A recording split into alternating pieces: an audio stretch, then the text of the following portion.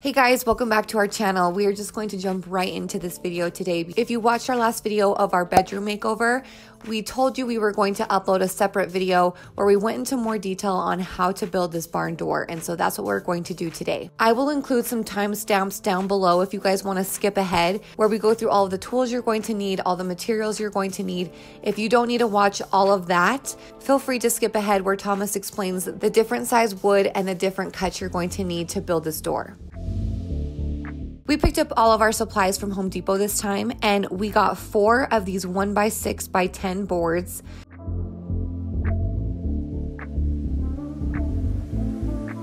We got 3 of these 1x4x10 boards.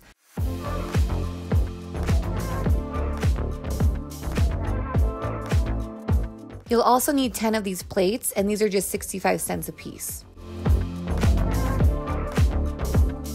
And we also picked up 9 of these 1x4x3. So these are only 3 feet long. And the reason we did this is because we wanted some 1x2s and our Home Depot didn't have any. I think we ended up cutting 4 or 5 of these in half, which made them 1x2s. So to make this easier, just look in the description box below, click on that arrow below the video, and I will have a list of every single piece of wood and all of the materials you're going to need. First, I'm going to go over the list of the tools that you have to complete this job, and then I'm going to kind of go into the ones that will make the job easier for you if you can spend a little extra money on the equipment you're going to need. So first things first, you have to have a miter saw or a chop saw. It has to be a double bevel one where it can change degrees because of the angle cuts you need to get done. It can't just be a single chop saw. That's the first one. The second one is you're going to need a pin nailer. So I always use a finish nailer, which are the smaller nails because you want them to be hidden more versus the big nails. So this is that's 18. This is an 18 gauge. Good thing I have here. I always buy your nails, so I know I know what it is. You do always buy my nails, actually. So the nails I had here were 2-inch nails, which obviously isn't going to work when you're using these 1x4s because they're actually not even an inch or 3/4 of an inch.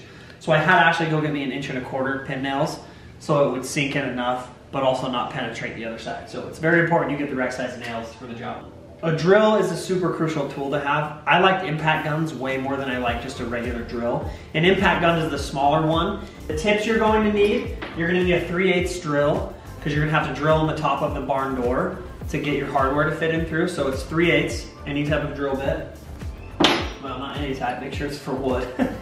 You're going to need a regular star tip also. So those are your bits you're going to need. There's a small little bit, I think it's like 1/16 of an inch, that you want to use to pre-drill your holes. When you're using your metal plates on the back, I pre-drill it with this like you guys saw in the video. So you're gonna need a compressor because your gun won't work obviously without your compressor. I use these metal to wood screws because they have a large head, and the metal plates, it really grabs onto it and pulls it into it. So it doesn't go very deep. These are only, I think, 9/16 of an inch. So they're strong enough to hold the plates together, but it's not too much to go through the wood. And you obviously need a tape measure. Very important. I'm a huge fan of round sanders. I'm not a big fan of just the vibrating sanders. If it doesn't spin, I don't feel like it does a good enough job. This is a Bosch. I feel like of all the sanders, by the way guys, none of these tools that I'm using are like, it's not like a sponsored ad from anyone. It's just the tools that I prefer. I've gone through a lot of round sanders, and this one has lasted me the longest and done the best job. So I really like the Bosch round sanders. First, you're gonna wanna use like an 80 grit to get the rough edges and the splinters out. I started with an 80 grit and then I moved to a 220 to really smooth it out and give it that like finished look feel. If you've ever used pin nails, they're not like the most secure way to hold something together. So I always back up anytime I'm shooting in or even screwing in with wood glue. I feel like it gives it that extra strength that you know that it's gonna last and you don't have to worry about it 6 months to a year down the road. You can tell that I've used this stain a lot on so many different projects. It's finally running out. The color is honey. Make sure you're using the same type of wood for the whole door.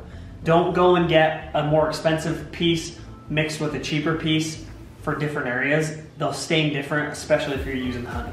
Honey looks very different on different types of wood. So make sure the wood you're getting is all that pine or white common board versus, oh, I want to use some cedar for these pieces. Just don't do that. Stick to one type of wood. Something that is not essential for this job, but is nice and makes it a lot easier, are clamps.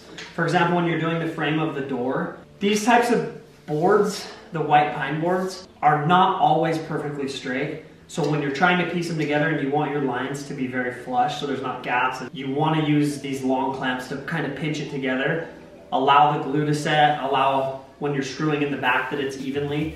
So these are really nice. I think these are like $12 at Harbor Freight, and you get them in a 2-pack. So these ones are really nice to have. You also want a smaller clamp that when you're putting your pieces on and getting them lined out, you can pinch down your 45s, shoot it into place, have your glue in there, and you don't have to worry about it moving around. So it kind of holds it there. So it makes it a 1-person job versus a 2-person job. I probably use this more on carpentry work than almost any tool I have besides a saw. This keeps everything square, it keeps everything straight. I make sure I don't drop it and ding it up because all it takes is one little bend and it would throw off every job I have. So I can take this, start it at the top and line it down the center of the door. That's how I found my center, and then I marked all the way down the center with a light pencil. That way I could go back and get it off with my sander before I started to stain it. But the doorway is 80 inches tall. That's from the carpet to the actual door casing way. So I'm gonna go a little bit higher, like 80.5 inches, because you want a little bit beneath the bottom of it, but you also want it to hang over the top of the door. So it covers all of the space. Even though this doorway is gonna be different, or this door is gonna be different than any door I've ever done, because there's gonna be holes all over in it. So I guess you just wanna make sure you cover that top casing.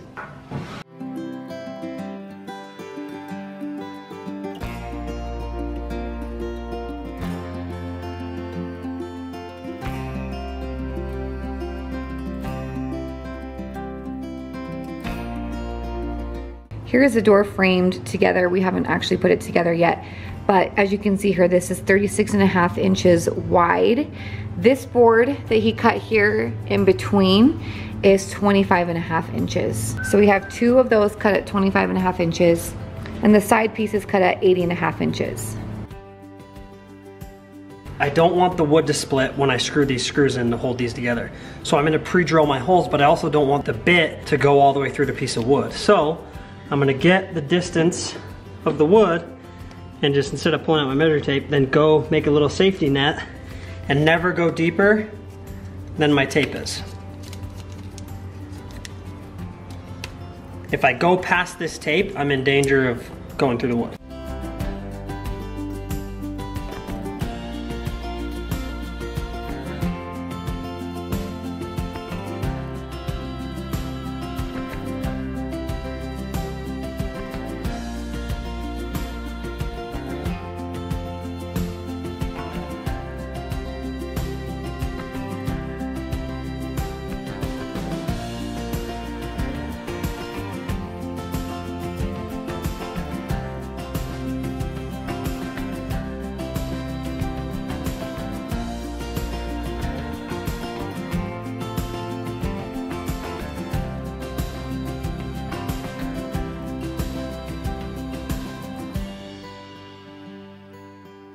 So the space between these 2 boards is exactly 10 inches. Obviously, if you're using the same exact size of wood, but that looks pretty even. So now he's just going to do the same thing with these.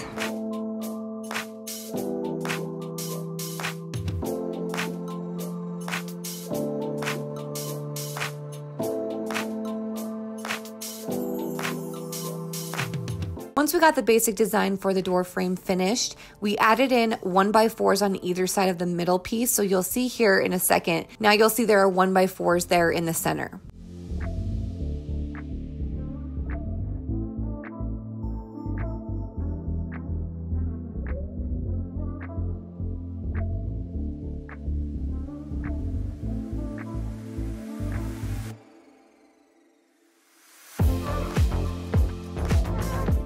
Okay, to take the measurements from being complicated, cut your 45s on 2 1x4 common boards, okay? Take the board, line it up where it's going to go, and come underneath on the edge and mark your line. That way you don't have to say, okay, the distance from here to here and then cut 45s. It just makes it way easier to do as well. We have this lined up here right in the dead center of the board as well. So that's how we're getting this shape. Thomas wanted to start with the center just to make it a little bit easier. And we didn't know the exact design we wanted to do, and we weren't planning on doing like a full tutorial on this because we weren't sure how this is going to turn out. So as you can see here, we kind of jumped ahead. We were not filming for this portion. I thought we were filming, but it wasn't filming. So I don't want this to confuse you. Thomas is going to go through every single cut and tell you exactly what cuts you're going to need and where those cuts are going to go. So it'll make a little bit more sense here at the end, but I do apologize that this is not like step by step by step. We tried to make this as informative as we possibly could. So I hope if any of you guys attempt this door that this will help in some way. But as you can see here, he's first using some wood glue and then he's going and shooting in the pieces from beneath. This way you're avoiding any of those holes that the pin nails leave.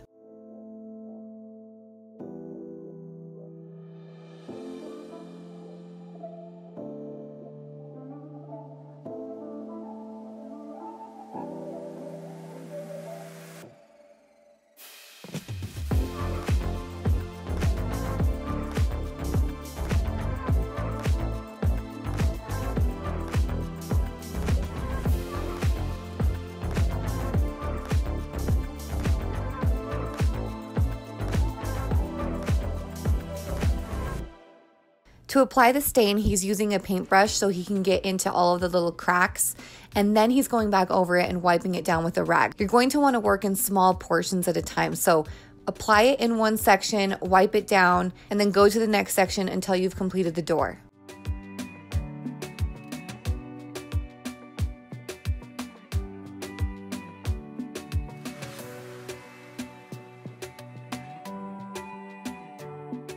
So when we originally came up with this design, we didn't have like a specific idea of how we were going to lay it out. So I kind of at first was overcomplicating it, but to make things like really clear, every single cut should be a 45-degree angle. You should not cut any other degree. So that's your first step. The next step is, I started with these center ones right here. I found the exact center of the door. I put each point from the 45s here, and then I based my space off of what I wanted, and I started with these, okay? Once I put those in, it kind of laid out the graph of where I was going to be at. I then just pre-cut everything. Because once I figured out they were all 45s, I didn't have to worry about, okay, I'm going to put this one here, I'm going to put this one here. So I did the diamond boxes after, I filled in these squares, and then kind of used the pieces that I wanted to. Now, I'm going to give you guys a detailed description of like how many cuts. If you want to do this exact door, I'll give you the exact measurements of the boards that I use to actually complete the door. The 1x4s that you guys see here are the main pieces I use the most of. The measurements on those to fit this exact door, so you have the exact one, so you don't have to worry about doing your cuts or your measurements yourself. These ones right here are 25 inches. So I have 4 at 25 inches. Then I have 8 of these ones that you'll see up here, and then you see on the bottom down there. And those are 13.5 inches. And then I have 4 of these at 9 inches. So these are all the 1x4s. And then I have 8 of these at 17.5 inches. I have 8 of the 1x2s at 9 inches, which are these ones you see here. So those 4 and then those 4. And then I have 4 of the 1x2s at 14 inches. So these ones to fill this in. And then I have 4 of these at 6 inches. Now, these little triangles you guys see are just the end pieces of a 45. So like if this board was square, when I cut that off, I just stuck the pieces right here just to add it in so it kind of looked opposite of the other side. But those are the only cuts that you're going to need for it. Down below you guys, you'll see the arrow, and we call it the description box. I'm going to put a list of all of the measurements right there so you can just copy and paste them and put them over to your notes, so when you're going through, you don't have to keep bouncing back and forth to the video or hearing me tell you. Something always goes wrong, I feel like, on every project we do. We run into some type of error. This house was built in, I think, like 1961. I know they had codes back then because it's a rule to have your studs on 16 inches. So in this house, for some reason, my studs were not at 16 inches. And that's a big problem because these barn doors are created so their holes that you'll see here to support it are at 16 inches on center. If my studs aren't at 16 inches on center, it creates a huge problem. So what I did is I took this trim piece back here, this 1x4, I screwed that into the studs where I could find them with my stud finder. That way, that's going to support all of these when you screw these in. So then you don't have to worry about them not being at 16 inches on center.